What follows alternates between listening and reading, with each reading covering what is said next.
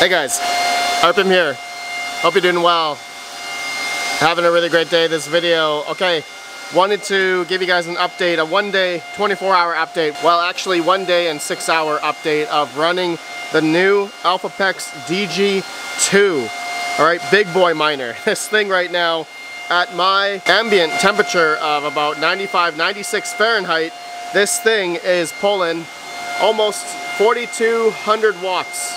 Okay, 4,200 watts, and we are mining at about 18.3 gigahash over the past day. All right, so this thing is performing quite standard actually for a big boy ASIC miner, depending on your environment. All right, so at 95 Fahrenheit for me, yeah, this thing, you know, advertised 18 gigahash at about 3950 watts or so.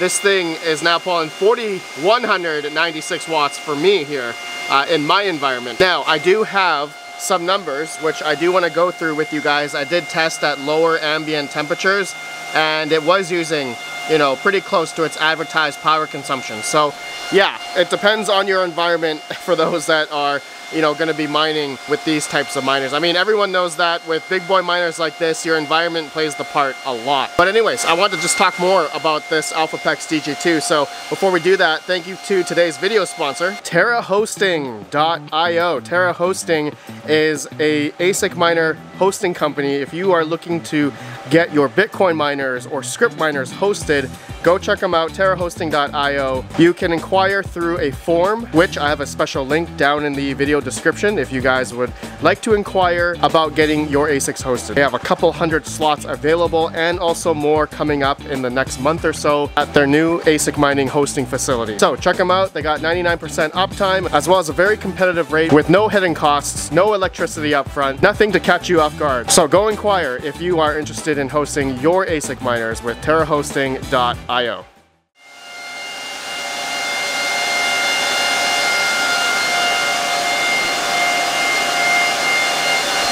Alright, so you guys know generally how loud it is right now with it mining. Now, there has been some reservations. I've done a live stream with the Elphapex DG2. I've done a teardown video, taking out the hash board, just inspecting it, making sure, you know, pretty much looks the same as like the DG1 Plus when I took it apart. They have thermal pads on this DG2 here, so nice and cool, which I want to talk about the temperatures right now. But regarding the reservation regarding the power plug here, okay, so this is a P13, all right, new revision power cable input going into a C20. Now, thank you to Mr. BC. He had some reservations regarding the amperage, regarding like the 80% rule, you know, going through a cable like this, especially in North America. We always talk about 80% rule. So, you know, 80% rule on a 12 gauge cable like this, okay, and it is a little bit warm. I will show you guys the temperature here on my thermal gun here. But just to talk about specifics, this cable is a 12 gauge P13 to C20 cable. So C20, I believe, at 12 gauge is rated for 20 amps. So at like 250 volt or so, 240 volt, that's like what, 4,800 watts. But 80% rule of that would be about, I think, 4,000 watts. So we are above the 80% rule at this power consumption of about almost 4,200 watts.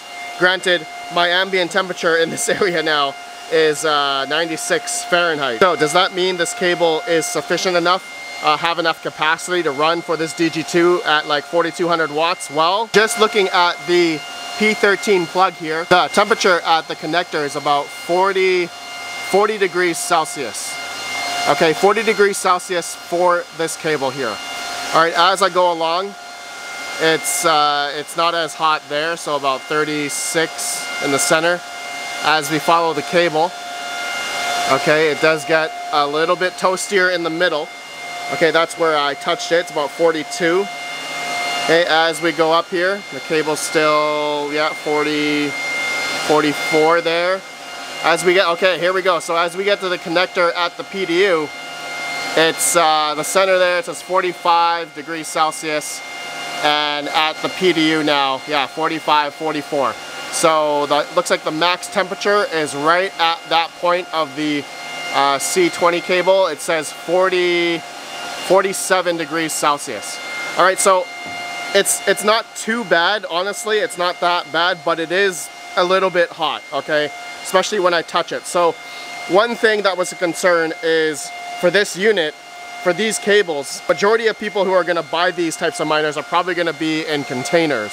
So they're probably gonna have hot and cold aisle, and they're gonna have a lot of airflow going through these miners. Thus, they're probably gonna have airflow going through and touching the cables, for the cables as well. So I don't think there's gonna be any concern about burning cables or anything like that. But because where I'm mining right now, I don't have any exhaust, so my ambient is quite hot. But I guess it's good for me to showcase this to you guys here at 4200 watts and about 18.3 gigahash on this DG2, which is pretty cool. Now, people wondering about the temperature on the back of it. Yeah, coming out here, we're about, hottest point is about 70 degrees Celsius. So that falls in line here pretty much with the temperatures at the rear of the ASIC, which is honestly pretty cool. At my ambient of about 96 Fahrenheit, these Elphapex units are running much cooler than, I'd say, competitors like Bitmain, which I've seen run, you know, 80, 85 degrees Celsius, even at like Fahrenheit, 85 Fahrenheit. I have a much hotter environment, but this Elphapex unit is generally running pretty good at these temperatures. And I can safely say I have a few DG1 pluses and a DG1 I've had hosted over the past like year and a half, and they've been running flawlessly through the winter and through the summers. Of course, I'm just a small sample size. All right, let's go on the computer here. Alrighty, so I just wanted to show you guys here, a full day I've had this running on NICEHASH. So it's earned about USD value, $23.26 USD into Bitcoin. All right, so just to show you guys the profitability actual that I've earned there. And now let's talk about the Elphapex DG2 here in terms of just the efficiency, I guess. Okay, so I've been able to, you know, just jot down when it first started and also a day later. So here we are. 18.3 gigahash on average right now, 18.3. And we can see it's about, yeah, 4200 watts. It's at 4203 as I'm looking at it right now. And looking here, so that's an efficiency of a 0.229. All right, so that's pretty much falling in line with my Bitmain L9, okay? And I don't have my temperature reading on this one. I didn't run it. I'm not sure how my ambient was in this area, but I think it was lower, obviously, than 95. But anyways, you can see the difference here. It's pretty much on par, same efficiency to the L9 that I've personally tested. So, but looking down here, if you have a cooler environment, obviously, this thing can actually run much cooler, much more efficient at 4,015 watts. Granted, that was at 79 Fahrenheit, okay? And 12 minutes in, 30 minutes in, 81 Fahrenheit, and I was getting about 4,000, using about 4,030 watts. Okay, so that was about a 0.219 in efficiency. So you guys, I don't need to go through the rest. You guys can see how the environment plays the part with these ASICs. I mean, that's also a given with a lot of the Bitcoin miners I've also tested. Depending on the environment, depending on the ambient temperature, these things pull, you know, a lot more power or less power if it's cooler, obviously. So just keep that in mind for anyone that's you know, mining with these things. The efficiency is going to get worse as it's going to draw more power, etc., etc. Okay, so anyways, yeah, so yeah, this thing is pretty much, DG2 is in line with just like an L9 in efficiency. Okay, and Bulk Miner D1 Mini Prey, the small one, Flu Miner L1 Pro, if we were to compare. Yeah, I would say pretty much Bitmain L9, exactly. But in my personal opinion, I would rather go Elphapex, even if it costs more than the L9, because the Elphapex units seems like they last a lot longer, and I can attest to that. And a few other community members that have Elphapex units hosted, right? Especially for anyone that's going to get this hosted. Right now, you can purchase the DG2 on Elphapex's website for $75.60. Now, the shipping date for this, though, is in December of 2025. All right, so understand the risks once you are going to pre-order. If you are going to pre-order something like this, just understand it's going to be a couple months from now. Okay, but it performs quite well. Just to let you all know, if anyone's interested, they do have DG Home 1s on sale for $1,100. If you use code PANDA200, you get 200 bucks off, okay? If you are interested, all right? So link down below if you guys want to purchase a DG Home 1 for 900 bucks, okay? All right, guys, so I think that's it. Yeah, the Elphapex DG2 is quite the monster here. It's quite an efficient ASIC miner.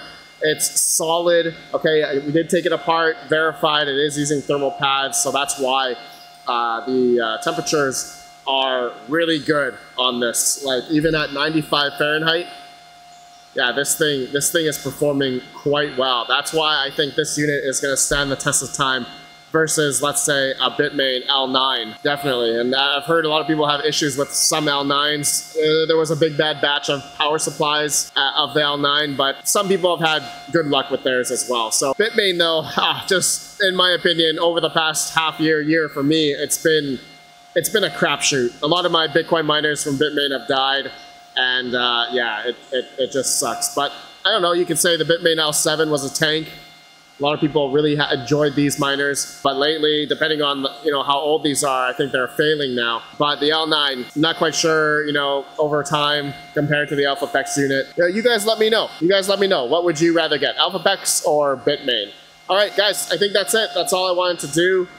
Just to review for you guys over the past day and a bit of this running and temperatures and whatnot. Let me know your guys' thoughts of this unit, and I'll see you on the next video. Have a good one. Peace out. Peace out.